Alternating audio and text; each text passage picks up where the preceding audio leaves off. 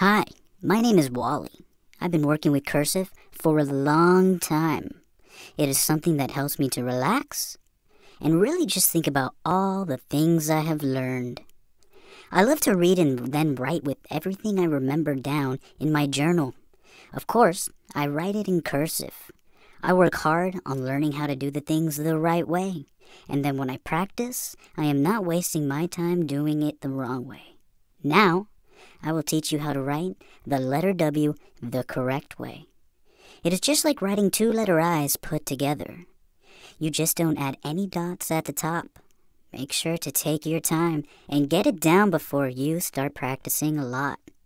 We get to skip count by twos again. When I practiced my W's, I got really good at skip counting by twos. Now I know all the multiplication facts. This is what the letter W looks like.